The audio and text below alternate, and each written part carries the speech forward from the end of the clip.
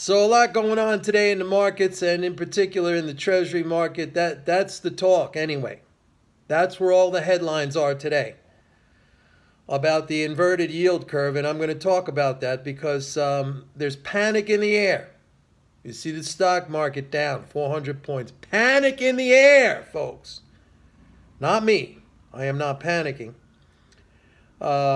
But here's what I think is going on. I think it is technical, and by technical I don't mean charts. I believe there are some issues here that are fairly unique in the situation, in the picture, and that is what is causing the inversion.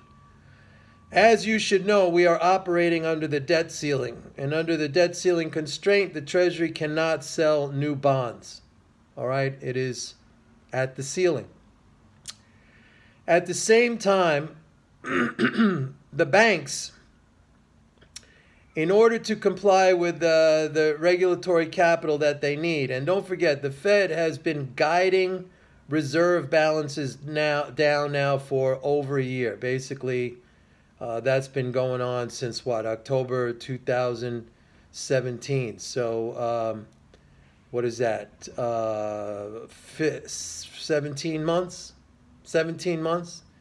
Reserve balances are down over $500 billion since the beginning. They're still high. I mean, there's still 1.6 trillion, 1.62 trillion, but they're down from over 2 trillion, 2.2 trillion. Now, reserves are bank assets. And they are tier 1 assets, meaning they are non-risk assets. They are the highest quality assets that exist for the banks. And banks are required to hold certain assets, tier 1 being the most important that they can own and hold. So as the Fed has been guiding down these reserve balances over the past, 17 months, the banks have had to replace those assets because reserve balances are assets of the banks. They've had to replace them with treasuries, and that's all been well and good. And it's kept the yield curve kind of flat because they've been net buyers of treasuries because they've had to replace the loss of those reserves. Okay, you follow me so far? Now, what happened in, I guess it was what, March or February? It was March. We hit the debt ceiling. And now all of a sudden, there's no new bonds.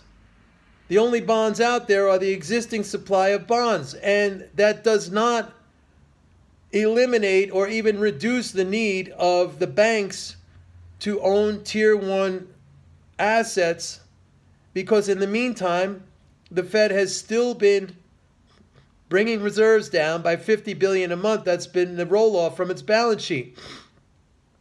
So, you see what's going on here. There's a squeeze going on. The Fed's bringing reserves down. There's no new bonds to supply, to provide the needed supply for the banks who have to own those assets, and you're getting a squeeze. So it's literally being engineered by the Fed, who seems to be clueless, because now Powell is talking about ending balance sheet reduction, whereas right now, in order to alleviate this situation, if Powell had any brains to alleviate this situation right now, he would not only accelerate balance sheet roll-off, but he would expand it to $100 billion a month. The guy's a fool. He's an idiot. And Congress really has to raise the debt ceiling, but they're not going to do that till October. Chuck Grassley, who's the chairman of the Senate Finance Committee, said, we don't have to do that till October. Meanwhile, Steve Mnuchin, is not making payments into a number of government retirement accounts, the so-called, extraordinary measures that he's using to make payments. So he's not paying some people. Actually, think about it, folks. That is technically a default. Why is nobody screaming about that? So that's what's going on. It is not an indication, or it's not going to be a trigger for a recession. Everybody's crying recession and scared.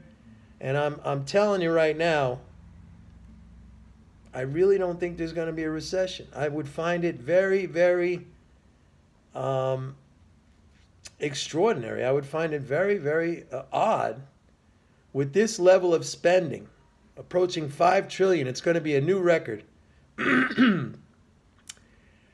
And with the bank credit expansion that we have seen, and remember, it takes credit demand for the banks to create credit. They have to have people who want to, access credit. So I just don't think there's going to be a recession. I mean, I might be wrong in the end of the day, but I just don't think there's going to be a recession. Anyway, I'm going to finish off this video by saying the policies of the central banks now, and I talked about this a couple of weeks ago, they're all going full Japan. They're going back to stopping the rate hikes. They're going back to ending balance sheet reduction like the Fed. All the central banks, the ECB is doing another round of TLTRO in September. The Fed's ending balance sheet roll-off in September. They're not raising rates anymore. Same thing with Bank of England, Bank of Canada, the RBA in Australia, the New Zealand National, all of them. Same thing. And Japan's sitting there for 20 years doing that and wondering why they can't get inflation above 1% because you got negative interest rates. How's that going to happen? All right, folks. I sold my gold today, made a small profit. If it comes down, I'll buy it again, depending on what these fools are doing. But I think the situation's probably more neutral than negative, at least in terms of the inflation situation, because you still have oil going up. You still have high fiscal from the U.S. anyway. So we'll see what happens. All right. Have a nice weekend. Bye.